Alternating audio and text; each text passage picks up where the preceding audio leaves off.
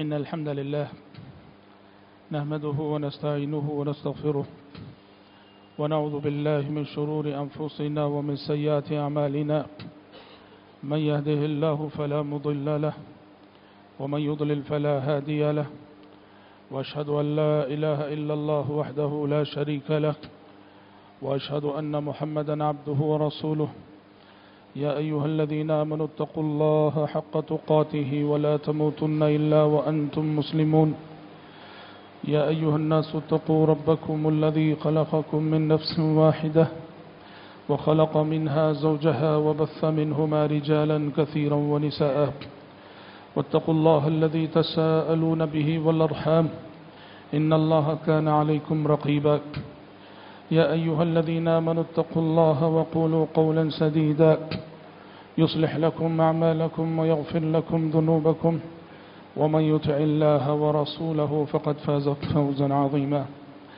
أما بعد فإن خير الحديث كتاب الله وخير الهدي هدي محمد صلى الله عليه وسلم وشر الأمور محدثاتها وكل محدثة بدعة وكل بدعة ضلالة وكل ضلالة في النار أعوذ بالله السميع العليم من الشيطان الرجيم من همزه ونفخه ونفسه ولقد خلقنا الإنسان ونعلم ما توسوس به نفسه ونحن أقرب إليه من حبل الوريد إذ يتلقى المتلقيان عن اليمين وعن الشمال قعيد ما يلفظ من قول إلا لديه رقيب عتيد وجاءت سكرة الموت بالحق ذلك ما كنت منه تحيد ونفخ في الصور ذلك يوم الوعيد وجاءت كل نفس معها سائق وشهيد لقد كنت في غفلة من هذا فكشفنا عنك غطاءك فبصرك اليوم حديد وقال قرينه هذا ما لدي عتيد ألقيا في جهنم كل كفار عنيد مناع للخير معتد مريب الذي جعل مع الله إلها آخر فألقياه في العذاب الشديد قال قرينه ربنا ما أطغيته ولكن كان في ضلال بعيد قال لا تختصموا لدي وقد قدمت إليكم بالوعيد ما يبدل القول لدي وما أنا بظلام للعبيد وقال عز وجل ولا تحسبن الله غافلا عما يعمل الظالمون إنما يؤخرهم ليوم تشخص فيه الأبصار حضرات ابھی میں نے خطبہ مسنونہ کے بعد آپ کے روبرو سورہ ابراہیم کی ایک آیت پڑھی ہے اللہ تبارک و تعالیٰ نے اس آیت میں فرمایا کہ وَلَا تَحْسَبَنَّ اللَّهَ غَافِلًا عَمَّا يَعْمَلُ الظَّالِمُونَ آپ ہرگز یہ نہ سمجھیں کہ اللہ تبارک و تعالیٰ ظالموں کی حرکتوں سے غافل ہے انما یؤخرہم لیوم تشخص فیہ الابصار وہ تو انہیں مہلت دیے ہوئے ہے اس دن تک کے لیے جس دن تک کہ نگاہیں انسانوں کی پتھرا جائیں گی اس آیت میں اللہ تبارک و تعالیٰ نے ظلم سے منع کیا ہے ظلم کرنے سے روکا ہے اور ہم سب کو یہ تعلیم دی ہے کہ تم سے زندگی میں کسی پر بھی ظلم نہ ہونا چاہیے اور ظالم جب ظلم کرتا ہے اور اللہ کی پکڑ بظاہر نہیں آتی ہے تو کہا جا رہا ہے کہ یہ نہ سمجھو کہ اللہ تبارک و تعالیٰ اس کی حرکتوں سے اس کے ظلم سے ناواقف ہے نعوذ باللہ ایسا نہ سمجھو انما یؤخرہم اللہ کا قانون یہ ہے کہ وہ ظالم کو پکڑنے سے پہلے مہلت دیتا ہے اور مہلت دینے کے بعد ہی وہ ظالم کو پکڑتا ہے دنیا میں اس کی پکڑ اور گرفت آئے کہ نہ آئے روز آخرت تو آنی ہی ہے حشر کی عدالت میں ظالم کو اللہ کے سامنے کھڑے ہونا ہے اور جو کچھ اس نے بندوں کو مخلوق کو ستایا ہے ظلم کیا ہے اس کی جواب دہی اسے کرنی ہے حضرات کتاب و سنت کی اساسی اور بنیادی تعلیمات میں سے ایک تعلیم انصاف اللہ تبارک و تعالیٰ نے قرآن مجید کی 10 آیتوں میں اہل ایمان سے کہا ہے کہ ज़िंदगी में इंसाफ के अलमबरदार बनो, इंसाफ की बात करने वाले, इंसाफ की गुफ्तगू करने वाले, इंसाफ के मुताबिक फैसला करने वाले, इंसाफ के तकाज़ों के मुताबिक चलने वाले बनो। मोमिनाना किरदार इंसाफ का तकाजा करता है, और जहां इंसाफ को अपनाने की तालीम और तलकीन की गई, वहीं अहले ईमान को जुल्म से बचे रहने की भी तलकीन की गई। जुल्म ना करो, इस जमीन पर जालिम ना बनो, इस जमीन पर मुतकब्बिर ना बनो, इस जमीन पे जाबिर ना बनो, आजिज बन के जिया करो, इंसाफ करने वाले बन के जिया करो। जुल्म की कोई भी शक्ल हो, जुल्म की कोई भी सूरत हो, छोटा जुल्म हो, बड़ा जुल्म हो, तुम्हारी जिंदगी में जुल्म नहीं होना चाहिए। इंसाफ के अलमबरदार बनो और जुल्म करने वाले ना बनो। किताब और सुन्नत के दसियों नुसूस इस बात का पैगाम देते हैं। हदीस कुदसी में अल्लाह तबारक तआला ने फरमाया, या इबादी इन्नी हर्रमतु ज़ुल्म अला नफ्सी वजअलतुहु बैनकुम मुहर्रमा फला तज़ालमू। कहा कि ऐ मेरे बंदो, मैंने जुल्म को अपने आप पे हराम कर लिया है। मैं अपने बंदों पे कभी जुल्म नहीं करता, मैं अपनी मखलूक़ात पे कभी जुल्म नहीं करता। मैंने जुल्म को अपने आप पे हराम कर लिया है। वजअलतुहु बैनकुम मुहर्रमा, और इस जुल्म को मैंने तुम्हारे लिए भी हराम करार दिया है कि तुम किसी पे जुल्म करो, किसी को नाहक सताओ, यह मैंने तुम्हारे लिए भी हराम कर दिया है। फला तज़ालमू, लिहाजा जुल्म ना करो, इसलिए कि जुल्म अल्लाह की लानतों को दावत देता है। कुरान ने कहा, अला लअनतुल्लाहि अला ज़ालिमीन, जालिमों पर अल्लाह की लानत बरसती है। लानतों की बारिश जिस पे बरसती हो, वो कैसे चैन का सांस ले सकता है। लानतों की बारिश में जो जीता हो, वो कैसे चैन की जिंदगी गुजारता है। सुबह शाम जालिम पर अल्लाह की लानतें बरसती हैं। अला लअनतुल्लाहि अला ज़ालिमीन, इसीलिए कहा जुल्म ना करो, जुल्म ना करो। और न सिर्फ यह कि जुल्म ना करो, बल्कि अल्लाह तबारक व तआला ने कहा जालिम के मददगार भी ना बनो। वला तरकनू इलल्लज़ीना ज़लमू फतमस्सकुमुन नार, वला तरकनू इलल्लज़ीना ज़लमू, कहा कि जालिमों की तरफ माइल ना होना, जालिमों की न झुकना। जालिमों की तरफ झुकोगे, जालिमों की तरफ माइल होगे, फतमस्सकुमुन नार, नारे जहन्नम में तुम्हें जलना पड़ेगा। क्या मतलब है? ये जो रुकून इला जालिम कहा गया है, जालिम की तरफ माइल होना, जालिम की तरफ झुकना, मतलब ये है न खुद तुम जुल्म करो और न कोई दूसरा जुल्म कर रहा है तो उसके जुल्म की तायीद करो। जालिम की तायीद करना भी जुल्म है, जालिम की तारीफ करना भी जुल्म है, जालिम का साथ देना भी जुल्म है, जालिम की तारीफ करना भी जुल्म है, जालिम की वाह वाह करना भी जुल्म है। अपने किसी भी रवैये से, अपनी किसी भी हरकत से जालिम की तरफ अपना रुझान ना दिखाओ, जालिम की तरफ अपना मैलान ना दिखाओ। अगर तुमने जालिम की तरफ रुझान दिखाया, मैलान दिखाया, जालिम की तायीद तुमने की अपनी जबान से, अपनी गुफ्तगू से, अपनी तायीद से, अपनी तारीफ से, तो इस तायीद ने तुम्हें भी जालिम बना दिया और तुम भी शरीके जुर्म हो गए, तुम भी शरीके जुल्म बन गए, और ये चीज तुम्हें अल्लाह के नजदीक जहन्नम रसीद करेगी। फतमस्सकुमुन नार, के नारे जहन्नम तुम्हें छुएगी।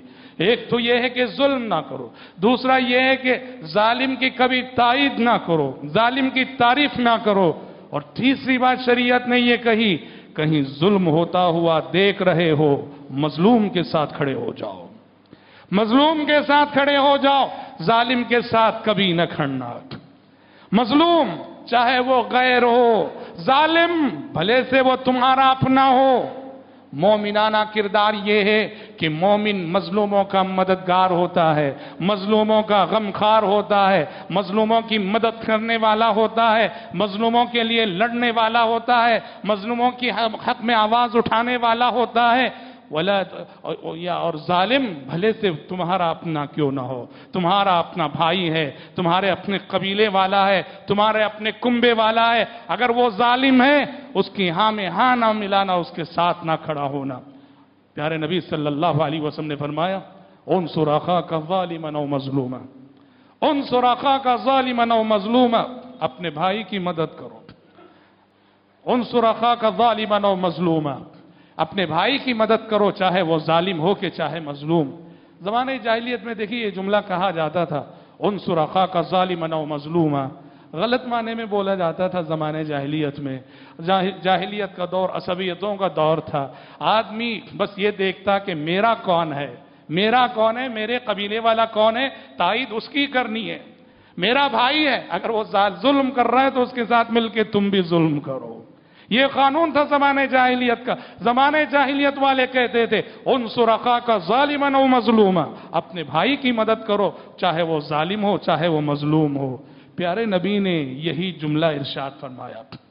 جو جملہ زمانے جاہلیت میں کہا جاتا تھا وہی جملہ ارشاد فرمایا, مگر پیارے نبی صلی اللہ علیہ وسلم نے اس کا معنی بدل دیا, مفہوم بدل دیا. آپ نے فرمایا انصر اخاک ظالما او مظلوما, اپنے بھائی کی مدد کرو چاہے وہ ظالم ہو چاہے وہ مظلوم ہو. صحابہ کو حیرت ہوئی, کہا یہ تو جاہلیت کی بات تھی. صحابہ نے کہا اللہ کے نبی اگر ہمارا بھائی مظلوم ہے اس وقت اس کی مدد کرنے کا مطلب تو سمجھ میں آتا ہے, اگر ہمارا بھائی ظالم ہے اس وقت اس کی مدد کرنے کے کیا معنی ہیں؟ آپ نے فرمایا تمہارا بھائی ظالم ہو تو اس وقت مدد کرنے کا مطلب یہ ہے اس کا ہاتھ پکڑو, اس کا ہاتھ تھامو, اسے ظلم سے روکو. یہ جو ہے ظالم کی مدد ہے.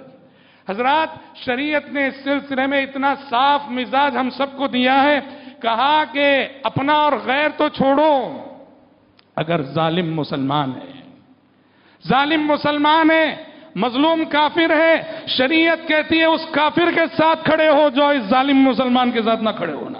اللہ اکبر. مسلمان ظلم کر رہا ہے ایک کافر پہ, ایک یہودی پہ, ایک کرسچن پہ, شریعت کہتی ہے تمہارا اپنا ایمانی رشتہ اپنی جگہ, لیکن اس معاملے میں جہاں تمہارا مسلمان بھائی غلطی کر رہا ہے اس مظلوم کافر کے ساتھ کھڑے ہو جاؤ. اللہ اکبر. قرآن نے کہا وَلَا يَجْرِمَنَّكُمْ شَنَآنُ قَوْمٍ عَلَىٰ أَلَّا تَعْدِلُوا اعْدِلُوا هُوَ أَقْرَبُ لِلتَّقْوَىٰ. کسی قوم کی دشمنی تمہیں ظلم پہ آمدہ نہ کرے, کسی قوم کی دشمنی تمہیں ظلم پہ آمدہ نہ کرے. اعْدِلُوا هُوَ أَقْرَبُ لِلتَّقْوَىٰ. کافروں کے سلسلے میں آیت نازل ہوئی, انصاف کرو, انصاف کرو, کافر کے ساتھ انصاف کرو, دشمن کے ساتھ انصاف کرو. یہی انصاف جو ہے تقوی کا تقاضا. عہد نبوت میں ایسے کئی ایک واقعات ہوئے. دیکھیے سورہ نساء اگر آپ پڑھیں گے 5ویں پارے میں ایک واقعہ آتا ہے, ایک واقعے کی طرف اشارہ ہے سورہ نساء کی بعض آیتوں میں. ہوا یہ ایک مسلمان جس کا نام تھا طعمہ بن عبیرق. طعمہ بن عبیرق نے ایک شخص کی زرہ چرا لی, زرہ چرا لی, اور بعد میں اسے یوں لگا کہ اب پکڑا جاؤں گا, تو اس نے کیا کیا, ایک یہودی کے پاس رکھ دی. وہ زرہ یہودی کے پاس رکھ دی. تحقیق ہوئی, زرہ یہودی کے پاس ملی, تو اس نے اس یہودی پہ الزام لگایا. طعمہ بن عبیرق کے ساتھیوں نے یہودی پہ الزام لگایا کہ یہی چور ہے, اور چونکہ زرہ اسی کے پاس ملی تھی پیارے نبی صلی اللہ علیہ وسلم کو بھی یقین ہو گیا کہ یہی یہودی چور ہے, اسی نے زرہ چرائی. حالانکہ چرایا طعمہ بن عبیرق نے ہے, اور پکڑے جانے کے ڈر سے اس یہودی کے پاس زرہ ڈال دی تھی. اب چونکہ ثبوت, پیارے نبی غیب داں نہیں تھے, غیب نہیں جانتے تھے, ثبوت یہ بتا رہا ہے کہ زرہ یہودی کے گھر میں, یہودی کے پاس ہے. پیارے نبی صلی اللہ علیہ وسلم کے فیصلے کا رجحان بھی یہی تھا کہ یہی یہودی چور ہے. آسمان سے فوراً وحی آ گئی. اللہ اکبر. آسمان سے فوراً وحی آ گئی. اِنَّا أَنزَلْنَا إِلَيْكَ الْكِتَابَ بِالْحَقِّ لِتَحْكُمَ بَيْنَ النَّاسِ بِمَا أَرَاكَ اللَّهُ وَلَا تَكُن لِّلْخَائِنِينَ خَصِيمًا وَاسْتَغْفِرِ اللَّهَ وَلَا تَكُن لِّلْخَائِنِينَ خَصِيمًا وَاسْتَغْفِرِ اللَّهَ. خیانت کرنے والوں کے اے پیغمبر حمایتی نہ بنیے, خیانت کرنے والوں کے حمایتی نہ بنیے. واستغفر اللہ, اللہ سے استغفار کیجئے. ان اللہ کان غفورا رحیما. ولا تجادل عن الذين يختانون انفسهم. اور ان لوگوں کی جانب سے آپ نہ جھگڑیے جو اپنے آپ سے خیانت کرتے ہیں. آسمان سے آنے والی وحی نے بتایا کہ یہاں یہودی بے قصور ہے, یہودی کا کوئی جرم نہیں ہے, یہودی چور نہیں ہے. چوری طعمہ بن عبیرق نے کی ہے, اور اے پیغمبر چوری کرنے کے بعد یہ آپ کو مس یوز کر رہے ہیں. لہذا ہوشیار ہو جائیے, متنبہ ہو جائیے کہ کوئی آپ کو مس یوز نہ کرے. وَلَا تَكُن لِّلْخَائِنِينَ خَصِيمًا. کیسا عدل ہے یہ, کیسا انصاف ہے یہ. اور پیارے نبی صلی اللہ علیہ وسلم اور اسلامی شریعت کے اس مزاج عدل سے دشمن بھی واقف تھا. ابو داؤد کی روایت ہے، ایک مسلمان اور ایک یہودی میں کچھ تکرار ہو گئی، بحث ہو گئی. ایک یہودی نے قسم کھائی. کیسے کھائی جانتے ہیں؟ والذی اصطفى موسیٰ علی العالمین، والذی اصطفى موسیٰ علی العالمین. قسم ہے اس ذات کی جس نے موسیٰ کو منتخب کر لیا، موسیٰ کو برگزیدہ بنا لیا. قسم کوئی غلط قسم تو نہیں تھی، صحیح قسم تھی. وہ اللہ کی قسم کھا رہا ہے. جس اللہ نے کہ موسیٰ علیہ السلام کو چن کر رسول بنایا، نبی بنایا، قسم میں کوئی غلطی نہ تھی. پر جب یہودی نے یہ قسم کھائی والذی اصطفى موسیٰ علی العالمین، تو مسلمان کو غصہ آیا. مسلمان نے یہودی کو ایک تماچا مار دیا. اور یقین کیجئے تماچا کھانے کے بعد وہ یہودی سیدھے کہاں پہنچا؟ پیارے نبی کی خدمت میں پہنچا. اسے معلوم تھا کہ یہاں انصاف ہوتا ہے، یہاں چہرے نہیں دیکھے جاتے. اور عدل و انصاف کی بات جب آتی ہے مذہب نہیں دیکھا جاتا. آپ صلی اللہ علیہ وسلم کی خدمت میں پہنچ کر اس یہودی نے شکایت کی، کہا کہ دیکھیے میں نے قسم کھائی والذی اصطفى موسیٰ علی العالمین، کہ قسم ہے اس ذات کی جس نے موسیٰ کو نبی بنایا، تو آپ کے ساتھی نے مجھے تماچا مارا ہے. پیارے نبی صلی اللہ علیہ وسلم نے یہودی کی شکایت کو بجا قرار دیا. مسلمان کو بلا کے کہا تم نے غلط کیا، تم نے غلط کیا. اور تمہارے اس رویے سے کہیں نہ کہیں حضرت موسیٰ علیہ السلام کی شان میں تنقیص کا پہلو آ جاتا ہے. اسی لیے آپ نے فرمایا لا تفضلونی علی موسیٰ، لوگوں مجھے موسیٰ پہ فضیلت نہ دو، موسیٰ علیہ السلام پہ فوقیت نہ دو، کہ کل حشر کی عدالت میں جب سب سے پہلے میری آنکھ کھلے گی تو دیکھوں گا کہ موسیٰ علیہ السلام عرش الہی کے پائنتی کو پکڑے ہوئے کھڑے ہوئے ہوں گے. نہیں معلوم کہ وہ مجھ سے پہلے ہوش میں آ جائیں گے اس دن، یا دنیا میں جو بے ہوشی موسیٰ علیہ السلام پہ طاری ہوئی تھی، دنیا کی بے ہوشی کے مقابلے میں اس دن کی بے ہوشی سے بچا لے جائیں گے. حضرات یہ مزاج اللہ کی قسم دنیا کی کسی مذہب نے، دنیا کی کسی تہذیب نے نہیں دیا ہوگا. سبحان اللہ کہ یہودی من حیث القوم، ان کی شرارتوں کی وجہ سے قرآن نے جن کی اتنی مذمت کی ہے، لیکن اگر وہ بھی مظلوم ہوتا ہے اور مسلمان اس پہ ظلم کرتا ہے، آسمان سے وہی نازل ہوتی ہے بتاتے ہوئے کہ یہاں ظالم مسلمان ہے اور مظلوم یہودی ہے. حضرات پیارے نبی صلی اللہ علیہ وسلم نے احادیث میں اس امت کے مستقبل کے حوالے سے جہاں بہت سارے فتنوں کی پیشن گوئیاں فرمائی ہیں، اس میں سے ایک پیشن گوئی آپ نے ظلم کی بھی فرمائی، ظالموں کی بھی فرمائی، کہ اس امت کے مستقبل میں بڑا ظلم ہوگا، بڑے ظالم پیدا ہوں گے، بڑے ظالم رونما ہوں گے.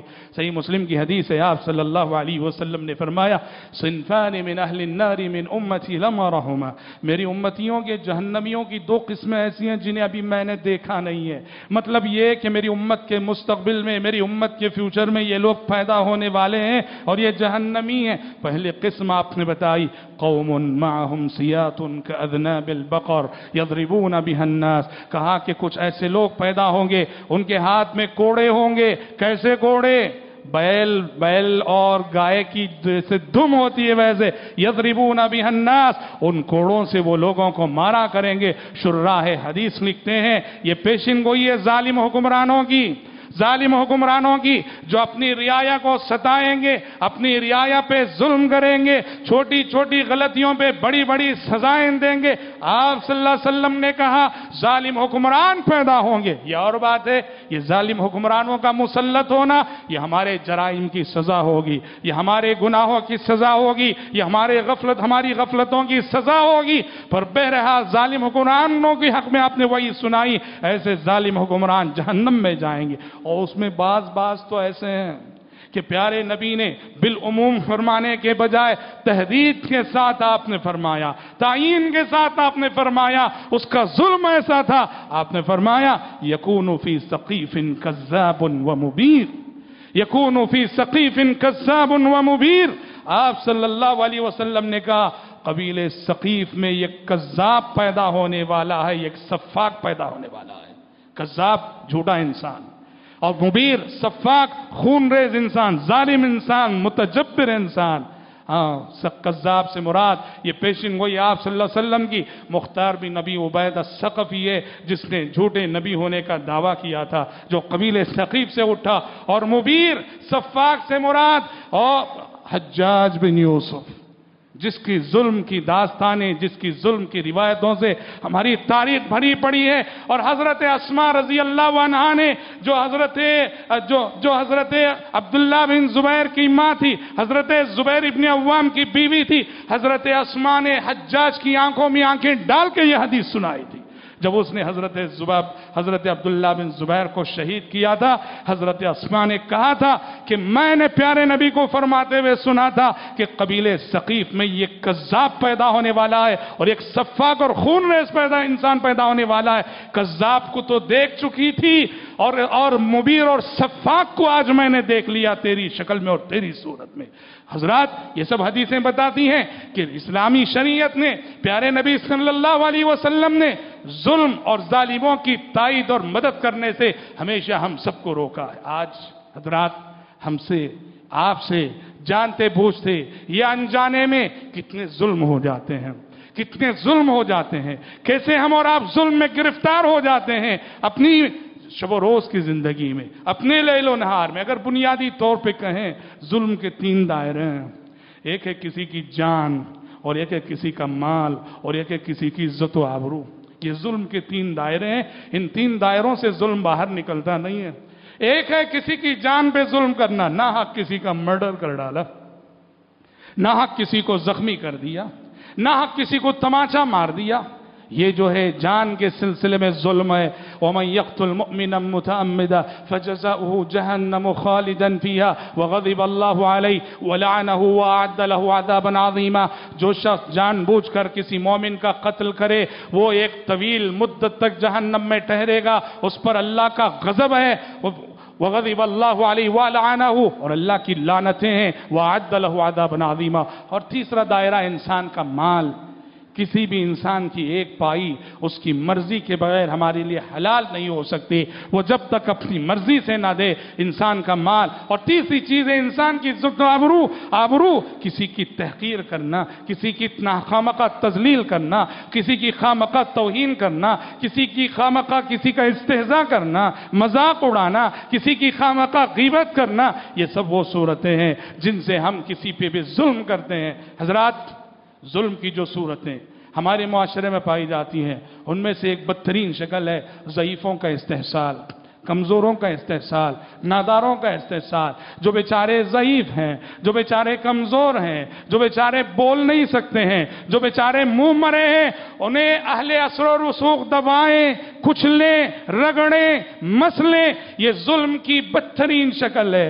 ضعیفوں کا استحصال کرنا، کمزوروں کا استحصال کرنا اور ان کا حق انہیں نہ دینا شریعت کی نظر میں بدترین ظلم ہے. حدیث قدسی ہے، اللہ فرماتا ہے ثلاثۃ انا خصمہم یوم القیامہ. 3 آدمی ایسے ہیں کل قیامت کے روز ان کی جانب سے ظالم سے میں بات کروں گا. 3 آدمی ایسے ہیں وہ منہ مرے ہیں، ان کی جانب سے ظالم سے میں بات کروں گا اور ظالم کو مجھے جواب دینا پڑے گا. آپ نے فرمایا کون ہے یہ؟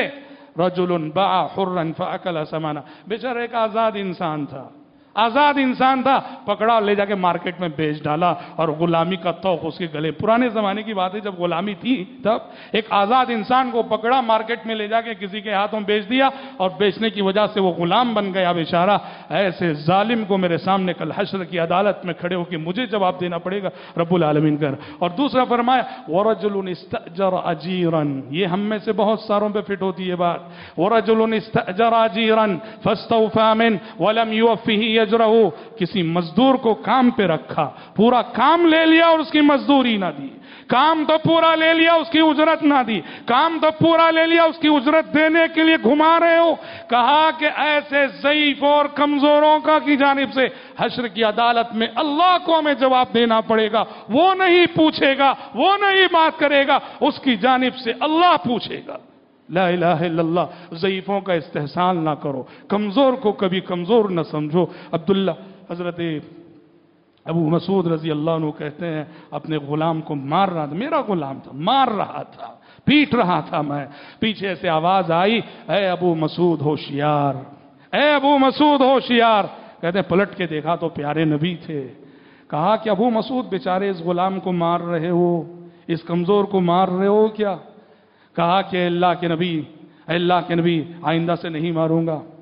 کہا پیارے نبی نے کہا ابو مسعود سن لو، تمہیں اپنے اس غلام پہ جتنا اختیار حاصل ہے اللہ کو تم پر اس سے زیادہ اختیار حاصل ہے، یہ مت بھولو۔ کانپ اٹھے اس جملے کو سن کر حضرت ابو مسعود رضی اللہ عنہ، فوراً کہا اے اللہ کے نبی آپ کو گواہ بنا کے کہتا ہوں آج کے بعد کبھی نہیں مارو، آج کے بعد یہی آخری مار تھی، پوری زندگی میں اب کبھی نہیں ماروں گا میں۔ پھر بھی دل کو اطمینان نہ ہوا، تھوڑی دیر سوچ کے کہا نہیں اللہ کے نبی گواہ رہیے، ابھی اور اسی لمحے آپ کو گواہ بنا کے اسے آزاد کرتا ہوں، هو للہ حر، کہا کہ آج سے یہ آزاد ہے۔ اللہ اکبر۔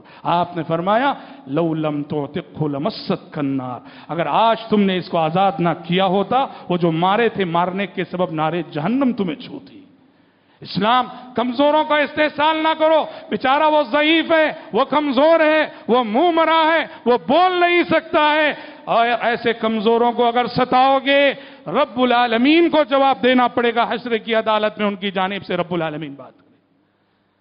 کسی کی زمین پہ ناحق قبضہ کر لینا، ظلم کی جو صورت ہے آج معاشرے میں ہے، کسی کی زمین پہ ناحق قبضہ کر لینا، معلوم ہے کہ زمین میری نہیں ہے، بس میرے پاس لائروں کی طاقت ہے، ایسے لائر رکھتا ہوں جو جھوٹ کو سچ بنانے کا ہنر جانتے ہیں۔ پیدا ہوئے وکیل تو شیطان نے یہ کہا، اکبر الہ آبادی نے بہت سچی بات کہی، پیدا ہوئے وکیل تو شیطان نے یہ کہا، لو آج میں بھی صاحب اولاد ہو گیا۔ ہاں میرے پاس ایسے وکیل ہیں جو جھوٹ کو سچ بنانے کا ہنر جانتے ہیں، اور ان وکیلوں کی طاقت کے زور پہ میں دوسروں کی زمین پہ دعوے دائر کرتا ہوں اور اپنی منواتا ہوں۔ وہ بیچارہ مجبور جو قانون کو جانتا نہیں، وکلا کو جانتا نہیں، عدالتوں کے چکر کاٹا نہیں، ہار مان کے چھوڑ دیتا ہے، اور میں وہ زمین ہڑپ کر خوش ہوتا ہوں۔ پیارے نبی فرماتے ہیں صلوات اللہ وسلام علیہ من ظلم قید شبر من الارض توقہ من 7 ارضین یوم القیامہ، جو شخص اس زمین پر ناحق کسی کی ایک بالش زمین، ایک بالش زمین بھی ناحق کسی کی ہڑپ کرے، کل حشر کی عدالت میں ایسے شخص کے گلے میں 7 زمینوں کا طوق ڈالا جائے گا۔ یعنی فرض کرو پہاڑ کی ایک بہت بڑی چٹان لا کے گلے میں ہماری ڈال دی جائے، لٹکا دی جائے، کیا حال ہوگا ہمارا؟ ایک چٹان۔ پیارے نبی فرما رہے ہیں ایک بالش اگر کوئی کسی کی ہڑپ دے گا اس زمین پر، 7 زمینوں کا طوق ویسے اس کے گلے میں ڈالا جائے گا۔ بہت بڑی سزا، بہت خطرناک سزا۔ یاد رکھو اللہ کے بندو، لائر ہوں تمہارے پاس، عدالتیں ہوں تمہارے پاس، کسی پہ ظلم نہ کرو، کسی پہ ظلم نہ کرو۔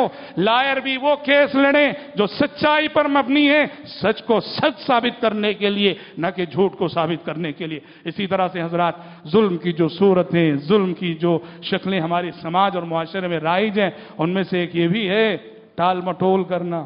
میرے پاس کسی کا حق ہے، میرے پاس کسی کا مال ہے، ٹال مٹول کرنا، وقت پر وقت دینا، وعدوں پر وعدے کیے جانا، مال میرا ہے اور مگر اسے حاصل کرنے کے لیے مجھے بھکاریوں کی طرح سے گھومنا پڑ رہا ہے، بھکاریوں کی طرح سے مانگنا پڑ رہا ہے، اور میں چل چل کے میں چکر کاٹ کاٹ کے میرے چپل گھس چکے ہیں۔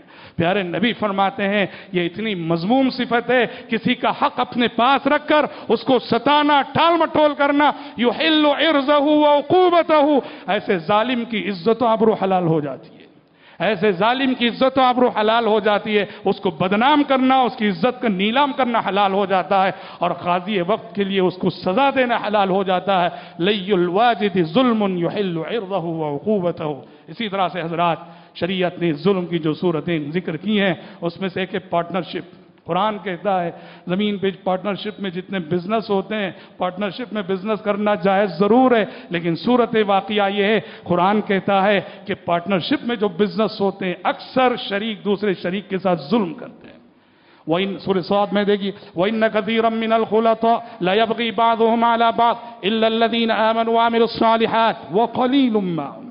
آگے جتنے پارٹنر ہیں اس میں اکثر ایسے ہیں جو ایک دوسرے پہ ظلم کرتے ہیں، سوائے ان لوگوں کے جو ایمان لاتے اور عمل صالح کرتے ہوں، اور قرآن کہتا ہے کہ ایسے لوگ بہت تھوڑے ہیں، انصاف کرنے والے پارٹنر بھی ہیں، انصاف کے ساتھ چلنے والے شریک بھی، لیکن اکثر وہ ہیں جو ظلم کرتے ہیں، اپنے دوسرے شریک سے جھوٹ بولتے ہیں، حقیقت کو چھپاتے ہیں، غلط دعوے کرتے ہیں، بہت کچھ کرتے ہیں۔ بہرحال قرآن کہتا ہے اکثر شریک آپس میں ایک دوسرے پہ ظلم ظلم کرتے ہیں۔ حضرات ظلم سے بچو۔ پیارے نبی فرماتے ہیں الظلم ظلمات یوم القیامہ، ظلم روز قیامت ظلمتوں کی شکل میں آئے گا، تاریکیوں کی شکل میں آئے گا۔ ظالم کو حشر کی عدالت میں در بدر کی ٹھوکریں کھانی پڑیں گی۔ اور ایک حدیث میں آپ صلی اللہ علیہ وسلم فرماتے ہیں ظلم اللہ کو اتنا ناپسند ہے، اتنا ناپسند ہے، اور سارے گناہوں کی سزا وہ آخرت میں دے گا، پر دو گناہ ایسے ہیں آخرت سے پہلے دنیا میں اس کی سزا مل کے رہے گی۔ اس میں آپ نے فرمایا ایک ہے ظلم اور ایک ہے ماں باپ کی نافرمانی، ماں باپ کی نافرمانی، ماں باپ کو ستانا، ماں باپ کو رلانا، اور دوسرا ہے دنیا میں کسی پہ ظلم کرنا۔ اللہ کا قانون ہے کہ اللہ رب العالمین ظالم کو جلدی پکڑتا نہیں ہے، مہلت دیتا ہے، پر مہلت دینے کے بعد پکڑتا ضرور ہے۔ جب ظالم ظلم کرتا ہے، مظلوم کی آہیں نکلتی ہیں، تو رب العالمین کہتا ہے بعزتی و جلالی لانصرنہ ولو بعد حین، میرے عز و جلال کی قسم، میرے عز و جلال کی قسم، میری مدد آ کر رہے گی، میری نصرت آ کر رہے گی۔ اے مظلوم بندے، میری مدد تیرے شامل حال ہو کر رہے گی، بھلے سے تجھے تھوڑا انتظار کیوں نہ کرنا پڑے۔ ظلم سے بچو۔ مظلوم چاہے کتنا کمزور ہو وہ طاقتور ہے، اس لیے کہ اس کے ساتھ اللہ کی طاقت ہے، اور ظالم کتنا پاورفل ہو وہ کمزور ہے، اس لیے کہ اللہ کی مار اس پہ پڑنے والی ہے۔ ڈرو اس شخص سے، ڈرو اس شخص سے جو تمہارے مقابلے میں اپنے لیے اللہ کے سوا کسی کو نہیں پاتا۔ ڈرو اس شخص سے جو تمہارے مقابلے میں اپنے لیے اللہ کے سوا کسی کو نہیں پاتا، جس کا حامی، جس کا ناصر، جس کا مددگار اللہ ہو۔ ظاہر بات ہے کہ اس سے کون جو ہے جیت سکتا ہے، کون اس پہ غالب آ سکتا ہے۔ ان اللہ لا یملی الظالم حتی اذا اخذہ لم یفلتہ، پیارے نبی فرماتے ہیں اللہ تبارک و تعالی ظالم کو مہلت دیتا ہے، مہلت دیتا ہے، یہاں تک کہ جب پکڑتا ہے، ایسے پکڑتا ہے ظالم کو سنبھلنے کا موقع نہیں دیتا۔ پھر پیارے نبی نے آیت تلاوت فرمائی وَكَذَلِكَ أَخْذُ رَبِّكَ إِذَا أَخَذَ الْقُرَى وَهِيَ ظَالِمَةٌ إِنَّ أَخْذَهُ أَلِيمٌ شَدِيدٌ، کہ تمہارے رب کی پکڑ ایسی ہی ہوتی ہے جب وہ بستی والوں کو ان کے ظلم کے سبب پکڑا کرتا ہے۔ إِنَّ أَخْذَهُ أَلِيمٌ شَدِيدٌ، اس کی گرفت بڑی المناک ہے، اس کی پکڑ بڑی المناک ہے۔ زندگی میں بچو، ہر چھوٹے بڑے ظلم سے، ظالم نہ بنو، لوگوں کے حقوق ادا کرو۔ کسی کے حق میں ظلم ہو چکا ہے، جاؤ معافی مانگ لو، بھلے سے وہ کتنا چھوٹا کیوں نہ ہو، کتنا کمزور کیوں نہ ہو، معافی مانگ لو، اور معافی مانگ کے دنیا ہی میں حساب چکا لو، ورنہ آخرت میں بڑا حساب چکانا پڑے گا اور اس کی بڑی بھاری قیمت چکانی پڑے گی۔ دعا ہے رب العالمین سے اللہ تبارک و تعالی مجھ کہنے والے کو اور آپ سننے والوں کو زندگی میں انصاف کا علمبردار بننے کی توفیق عطا فرمائے، ظلم کی ہر چھوٹی بڑی شکل سے اللہ ہم سب کو محفوظ رہنے کی توفیق عطا فرمائے، آمین۔ حضرات آپ مہینے کا ایک جمعہ ڈائلیسس کے مریضوں کا تعاون کرتے ہیں، اللہ کا شکر ہے آپ کے قیمتی تعاون سے اب تقریباً 202 مریض 200 سے تجاوز کر چکی ہے عدد تعداد 202 مریضوں کو ڈائلیسس کا تعاون ماہانہ دیا جا رہا ہے، جس کا خرچ 2 لاکھ کے قریب آ رہا ہے۔ آج جمعہ کا چندہ یعنی ڈائلیسس کے مریضوں کے لیے خاص کیا گیا ہے۔ گزارش ہے کہ اپنے ان مجبور بھائیوں کا زیادہ سے زیادہ تعاون کرتے ہوئے جائیں اور ان کی مدد کرتے ہوئے جائیں۔ رب العالمین آپ کے صدقات و خیرات کو قبول فرمائے، آمین۔ بارک اللہ لنا ولکم فی القرآن العظیم ونفعنا وإياكم بما فيه من الآيات والذكر الحكيم إنه تعالى جواد كريم ملك بر رؤوف رحيم رب حليم۔